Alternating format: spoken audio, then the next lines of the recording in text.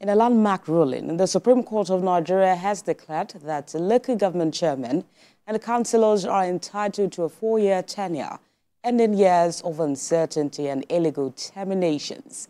The judgment, delivered by Justice Muhammad Garba and 6 others on May 11, 2024, reaffirmed the constitutional powers and independence of local government councils, which are the third chair of government in the Federation. The ruling was a response to various illegal actions by some states which had deprived the local government councils of their statutory functions and also truncated their tenure. Justice Garba condemned this situation as one tier of government inhumanity to another tier of government. The judgment also emphasized the importance of upholding the mandate of the electorate and respecting the constitutional responsibilities of the legislative and the judiciary. The ruling has significant implications for local governance in Nigeria, as local government chairmen and councillors can now focus on delivering their mandates without fear of illegal termination. The electorates can also hold them accountable for their actions, knowing that they have a full term to deliver on their promises. The judgment is seen as a major victory for democracy and the rule of law in Nigeria. Well, joining us in the studio this morning is Comrade Ayodele Adewale, the immediate past executive chairman of Amuwo Odofin local government area, Lagos State. Good morning, and thank you for joining us. Good morning, and thank you for having me. I mean, we had this conversation the last time on, the prospect of having an autonomous local government in Nigeria, and you also spoke to us about how this has been going on in Lagos State. And to an extent, we will say, Lagos has been at the fore of this conversation and adhering to most of these rules. But we also know that the Supreme Court is, not just a court of jurisdiction, but also a court of policy. Until this, in a way, becomes a law. Is it really about, the time that is allocated to the local government chairman, or how well they utilize this time? Well, it's about time. About time, because longevity in any administration, especially when you are rebuilding a society, is very important. Take, for example, in Chicago, for instance, there was a time that the place was burned down, and in the course of rebuilding the place, some helmsmen in that particular environment came on board, especially at the local government there. And I think the man served about 34 years. You understand? He was re-elected, and they had to build their society. And longevity also helped to strengthen institutions, right? And especially when you are trying to impact values to coming generations. So it takes a while for you to deepen the ideology of having good governance within the stream. But longevity, again, if it's not properly watched and tailored, can also create an imbalance, especially when it's corrupted. So it is vice versa. But I applaud the Supreme Court to have taken this stand and given the opportunity for local government to compete with other structures of government, state and federal. And that competition will also help to improve growth and dissipate good governance. And, on the front page of the Punch this morning, it says that the federal government to reach a 3-month agreement on local government allocations. And the government is worried to an extent about the 1990 era when local governments could not pay teachers and workers' salaries. But it's been a while since this judgment, although we're just getting the certified true copy. With the posture of the governors and even the local government chairman, would you say we are going in the right path?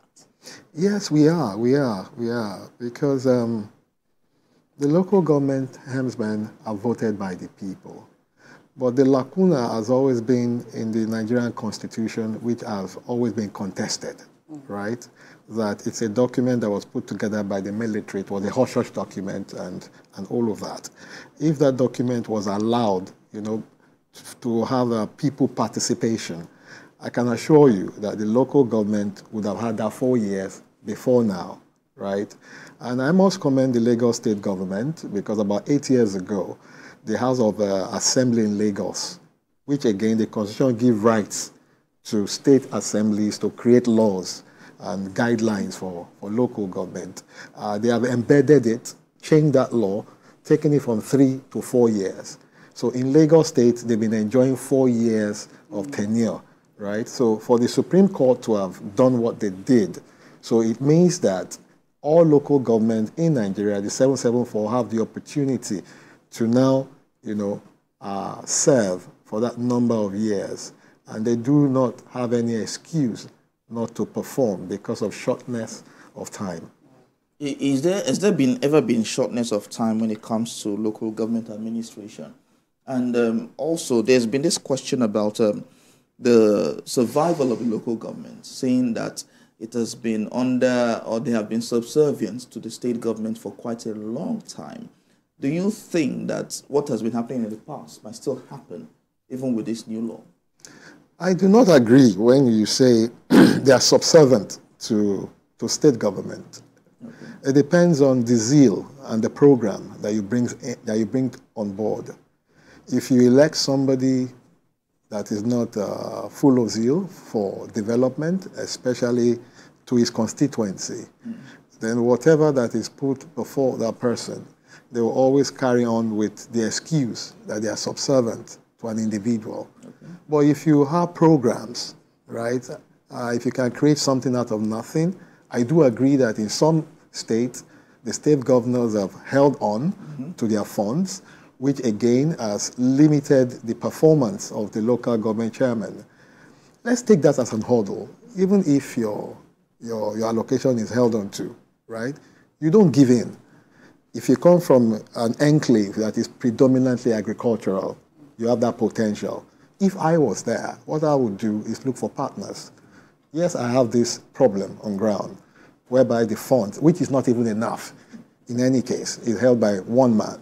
I will go on PPP, go on agriculture, right? Provide food for my people, export it, sell it, and gain revenue, right? Because the local government also have the power to generate revenue. Okay, so how did you were a local government chairman from October 2008. Yes. How did you generate revenue from your own local government at the time? Well, often I don't like saying this, but for the purpose of study, and for people to understand that you can create something from nothing, I will say this. In October 30, 2008, when I came in, the first thing I did was to change the signature in the account, right? And in the course of that, I saw that the revenue that came in for that month was 30,000 naira. For the month? For that month was 30,000 naira. So what I did was to ask questions. What had happened, and I saw the loopholes, so we started blocking it. Then we got a consultant for revenue, which is Alpha Beta, right? They came in, we started tracking the revenue points. And when I was leaving, I left a revenue of over 23 million naira per month. You can fact check. You can go to Alpha Beta, they can print out the statement and show you all of these things, right? And I also had to improve on the training of the revenue officers, right? In some places, I had to buy bikes for them because there's no point in me buying buses whereby you are going to collect revenue within the wards. So I bought sport bikes, kitted them up, and I improved on their wages too. We didn't have enough revenue officer, so I had non-pensionable workers, right? And took a lot of them to the revenue points and also gave them incentives. If you can generate this much, whatever excess you have becomes a reward. So everybody was out there, trying to generate revenue, which was not even to our full-fledged potential because our cash cow was the International Trade Fair, right? Yes. And the people there wanted to collect revenue on behalf of the local government. We said, no. According to the guideline, you must have a revenue consultant or a revenue company that the local government can work with, right? So at the cost of agreeing that agreement, they allowed us, they gave us an office. We're about going in was when my time expired because it took a very long time for negotiation. And we do not also have that force, and we didn't want to go to court. So it's about persuasion and all of that. Perhaps if you had gotten just 1 year, or if just following that comment. They have come in, then our revenue could have gone as high as 40 million per month from 23 million. All right, so I'm concerned about how this ruling will really affect states still running caretaker committees. Let's take River State, for example, where, the local government chairman had to leave because their tenure had expired. But then they are running caretaker committees, which are actually very illegal at the moment, although there is an election coming up as regards that. The local government chairman that were, asked to leave because their tenure ended up saying that now that this ruling is out, they still have one more year. So what's your reaction to that? Well, the Supreme Court ab initio have explained, I'll use the word explained, and simplified the provision of the Nigerian Constitution. But like I said, there's a gap. And the gap is that the Constitution of Nigeria reserves the right to state government to create local government and create laws. And that is why I believe the President of Nigeria, President Tinubu, have also sponsored a bill to the National Assembly that will take care of that matter. And it was on this show you also asked that if that bill is going to run the full-fledged and be accepted. And I said, well, the President has the political will among the governors. And when you look at the number of APC governors that you have now, I can bet on it that that bill will be passed and definitely will be signed to law. So it's a question of time. So that bill have taken care of all of those things. So the next thing to be done, if you take that provision away from the state, you now reserve it, in a central arrangement, then you must have a central arrangement that will oversee the elections of local governments. So when you have that, people have more confidence to come in and say, oh, it won't go the normal way that people would have thought that if you go through anything, you can definitely assure the outcome of that elections. So it means you have more heads coming on board. A situation whereby you yourself, professors, even skilled people without any, very strong literary qualification can come and contest. The barometer will now be that you must have value in your constituency. Taking part in communal activities and all of that will ensure your popularity among your people and trust. So when you're popular among your people and they trust you and you have always been with them, definitely they will elect you either as chairman, councillor, or whatnot. So in electing, for this ruling now, does it give political will to the local government chairman? Of course. He gives that assurance now that they have 4 years to perform. They're giving you the biro and they're giving you the paper to write your history, right? If you don't do well, your people won't vote for you. Nigeria is not in the in the prehistoric era anymore. A lot of people can see what is happening. And we have seen what happened at the last elections, whereby people voted in accordance to their conscience. And that was why you saw the pattern in which the vote had gone. So in 2027, you are going to see more improved pattern. It will be on the basis of the person, not on the basis of some level of hierarchy. Okay, so with this ruling, are we to wait till 2027? No, it is a journey. Okay, so for all of the states now, there are a lot of people who have the mindset that, for instance, roads in inner roads are supposed to be done by the state governments. They still have that mindset. What are the roles of the local government? What are they supposed to do in different communities apart from collecting revenue? You see, things are changing, and it's changing very fast. Okay. Now, if you look at the pattern of dissemination of information by the federal government now, especially as it concerns finances, monthly finances, they are now coming out with not just numbers. They are giving you projections and the responsibility of these structures of government, right? So that everybody don't put too much energy on the central government. That look at the funds that state government are getting, look at the funds that local government are getting and their responsibility. So by the time the people are more conscious of that fact, they will hold their local government and their state government to account. And by doing such, the people sitting on the seat of power also know that they have to maintain power and be consistent in what they are doing. So they have no other choice than to be responsible to their people.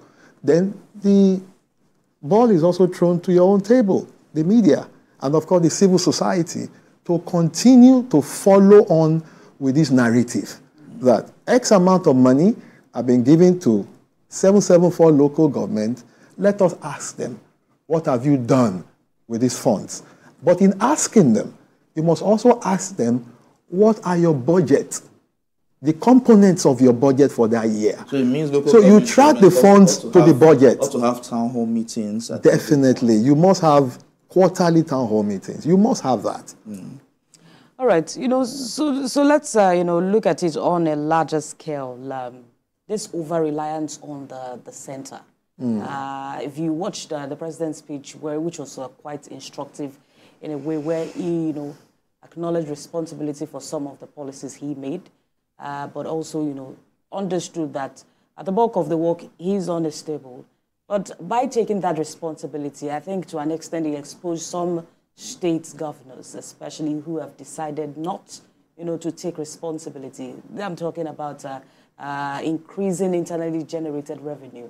And that's why there are recent calls, for the constitution change and all, because some persons would argue that as against true federalism, where states should be sending to the central, the states themselves are receiving from the central. Perhaps this ruling will help us understand how well we can, generate internally generated revenue at a state level, at local government level. Well, you are very right in what you have said. I would liken it to a football match, right, for people to understand better. No matter how good a player is, if you like, go and wake up a Maradona from the grave to come and play in the match.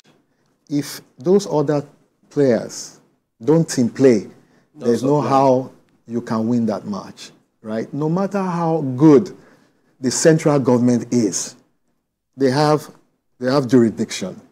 You cannot cross those jurisdictions. Even when you cross it, it amounts to wastage of resources, because what the Constitution have given you the responsibility to undertake, right? You'll be eloping out of that, and you will not be able to concentrate well. So everybody must do what the provisions have, has applied.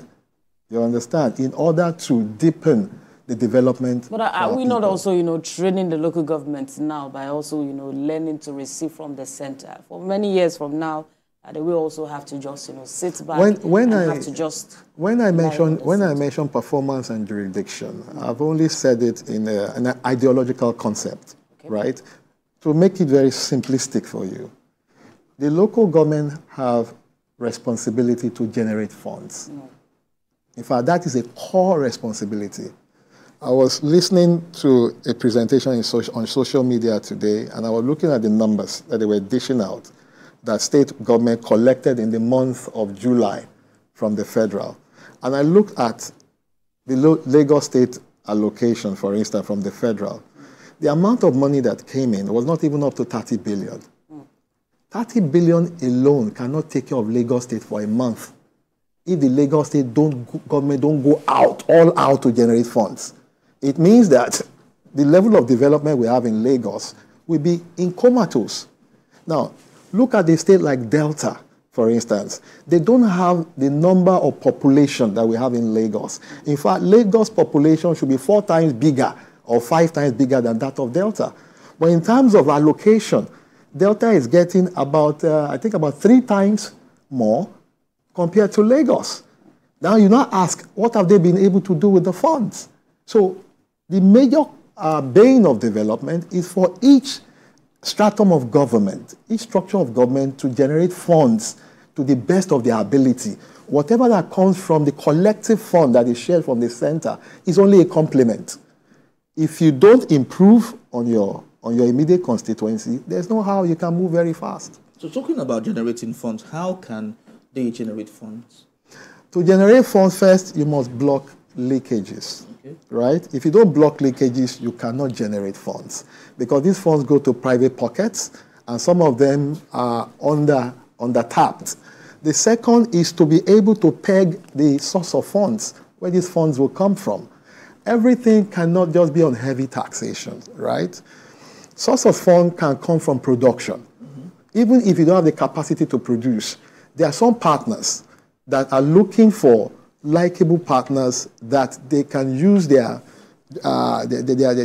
space to create something, either industry, either agriculture, either tech, or what have you.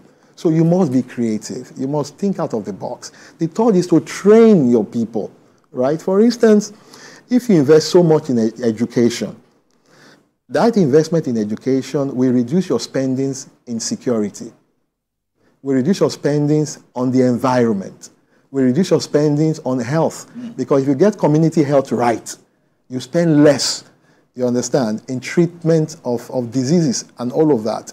If you invest massively in structuring your environment, it means that you are going to have people in the creative industry to come and use your environment to create things that will bring in revenue. So education is very, very important in order to structure your society and make your people produce effectively. Okay, so also, how do local government partner with different individuals, like you mentioned PP, public-private partnership when you were there? How can they partner with private individuals, private firms in different localities to create all of these structures? At times, you don't have to go out of your locality because many of the things that you need are within the society. I take, for instance, health. When I came in, I met one doctor. When I was leaving, I left 46 doctors that we were paying for, right? The first institution I met with was the NYSC. They have this in their pool in abundance. So I went to discuss with them. And they said, look, we have limited numbers of doctors, but for each doctor we'll give you other discipline. So at some point, NYSC was having 3 orientations in a year. Amu Wardofin was getting between 220 to 265 NYSC core members. And I was paying my doctor at the Riverine community 100,000 naira at that time. Upland, I was paying 70,000 naira because I needed more doctors. Then I went to meet with the retirees. In our local government, we're privileged enough to have retirees that have come in from Germany, from the US, and what have you. So I discussed with them. I could not pay the allowances, but I paid them, I think I started paying 150,000 naira. Then we took it to 170,000 as at then. Now, I also benchmarked the number of people that are meeting these doctors. For each of them, in a day, they see nothing less than 70 to 120 persons, people, a day. So I was getting value for my money. Then I also met a guy called, I think Debo is his name. He owned Profis Pharmaceutical. He's a Rotarian. So I discussed with Debo that, look, I want to give free drugs to people. You'll be amazed that people that have diabetes and hypertension now, for their drugs per month, they pay about 110,000 naira to take care of diabetes and hypertension, if they ever have it. Right? No, I discussed with Debo and said, look, I want to vote in 1 million naira per month. And he said, okay, what about the facility? I said, we don't have. He said, okay, I will build the facility and I will hand it over to the local government in the next 5 years. It becomes a structure, right? Now, he brought in the facility, he brought in the drugs, and we pay 1 million naira per month. At a point, it went to 2 million naira per month. So we're giving free drugs to people within the age of 0 to 16 and 60 and above. Okay. And the differential, we were reducing the cost of drugs by 10%. Then I met Air Laboratory, because you can't diagnose without, you can't see the doctor without diagnostic.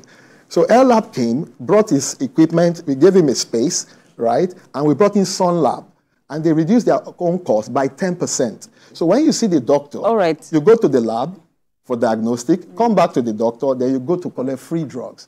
And we're giving free health, free delivery, right? Anybody that comes to deliver a baby at no cost. So in all, and we're also giving delivery kits. So in all of this, it depends on who the people vote into power. Thank you. It depends on, and we deliver 3,000 babies without any debt. All right. No, we had one debt. We had one debt. All right. Out of the 3,000 babies. All right, Mr. Adewale. You know, for some of these issues that you have mentioned, to an extent, some persons watching will ask, how is this really going to affect me? Most times they look at the government policies and ask that, some inherent factors, some environmental factors that we see today, bureaucracy that we see in the civil service, corruption, some factors, you were saying this because you can speak for yourself. You cannot speak for the other person. How are we sure that these factors will not continue, to play and, limit what the federal government is doing as regards autonomy for the local governments? The factor will always be there. When I came in, it was not easy, right? I faced stiff opposition, very stiff opposition, especially from the bureaucrats. But again, I told them that, look, for instance, in revenue, if we're able to generate much, I'll give you incentives. Okay. You understand? So that meant that apart from giving staff allowances and all of that, when it came to festivity, I was giving out, lagis and all. But again, we were training them very effectively, effective training. And we were using carrot and stick. If you do well, you get incentive. If you don't do well, we query you. Okay. And the worst thing any bureaucrat wants is a query letter in their file. And I was working from 8 a.m. to 3 a.m. every day. It was a sacrifice, right, for 6 years, right? So, and we were also having lots of town hall meetings. So the people were part of it. The bureaucrats, the civil servants were part of it. We saw ourselves as one family. Apart from those town hall meetings, did you also meet, with other local government chairmen? Of course, we had Conference 57. We share ideas. And we had a program called Access 57. So all local government chairmen then, 57 of us, were competing in infrastructure and what have you. In fact, we did roads. At a point, I had to partner with Lagos State Direct Labor, you understand, in order to bring down the cost of road construction. At some point, I saw that using asphalt alone was a big problem because asphalt and water are not friends. So you needed to understand the geography, the topology, and your soil nature. So I cascaded from asphalt to interlocking stone. And in transportation also, right? It was a very good avenue for us to empower our people. So these 2K you see on the Lagos street now, those shuttle buses, we started it in Amuwo Odofin with 4 Korokwe. We started with 4 buses in Amuwo. Now it's all over the place, right? Then I also partnered with LASMI, Lagos State Microfinance Institution, and Cowrie Microfinance. And we're giving loans to people at 1.5% of interest without collateral. The only collateralization is a letter from your community leader or your religious leader that we can verge for this man that he lives here, because we need to track your address.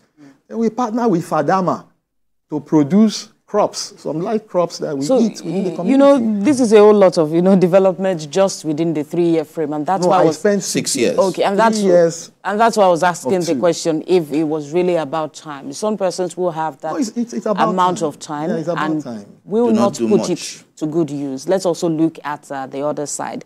But then there is this issue of, trust deficits. We had the protest a few days ago, and perhaps some of those reasons that they were, putting, or some of those blames they were putting on the center, were really issues that, should have been handled by the states, should have also be handled by the local governments. What's really the business of the federal government in health when the state government can handle health for that environment, even little, primary health centers. So, how do we regain that trust?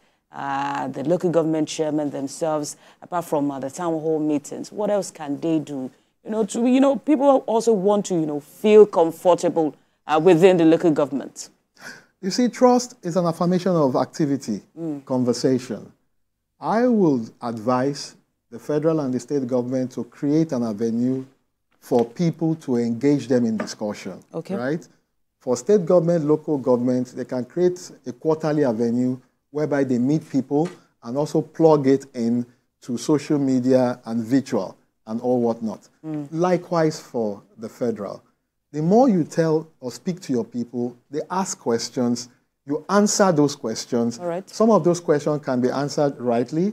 Some of them can also be answered that it's work in progress. So the more of information, flow of information that is not damned, then it becomes a bit difficult for manipulators to start manipulating the stream of information. All right, the local government chairman and also the councillors have 4 years to prove themselves. And for those who are re-elected, I guess that will be... But my advice will also be going forward, that we don't limit the tenure of local government to 2. If you have very good people that are performing very well, leave it to the electoral process. Because of our time, I think for people to continue to vote them in or vote them out. All right. Thank you very much for that. Comrade Ayodele Adewale is the immediate past Executive Chairman of Amu Ward of the Local Government Area, Lagos State.